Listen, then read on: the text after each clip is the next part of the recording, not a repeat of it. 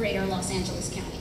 For theater, we have an amazing wealth of theater companies and theaters here beyond what I even expected. You want to see theater? You've got the Mark Taper, you've got Music Center, you also have Shakespeare by the Sea, San Pedro, you have the Colony in Burbank. You have over 200 theaters here, over 120 theaters that are here in LA County.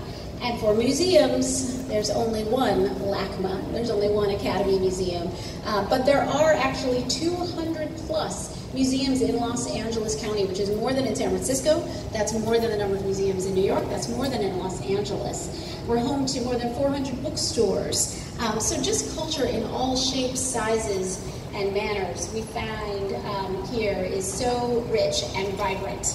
So a little bit about the Los Angeles County Arts Commission while I have a moment to speak to you. At the Arts Commission, we're committed to supporting this robust cultural community and the many opportunities that we all have to expand access to arts and culture. We're fostering cultural equity and inclusion, and right now actually offering free workshops with our 400 grantee organizations supporting their development of equity and inclusion statements, policies, and plans.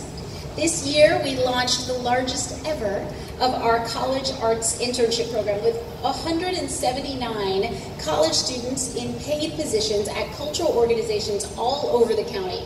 And a highlight of this year's expansion of the program was the intentional and explicit inclusion of community colleges. So we are so proud of that program that helps support emerging leaders in the arts and increasing access to careers in the arts. We also commission civic art for county capital projects.